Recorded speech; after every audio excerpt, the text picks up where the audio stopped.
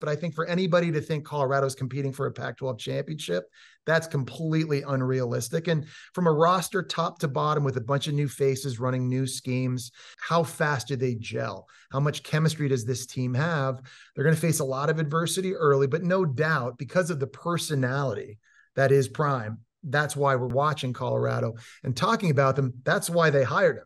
We're talking about Colorado, and you just mentioned it. They're not competing for a national championship, but all of a sudden they seem more relevant.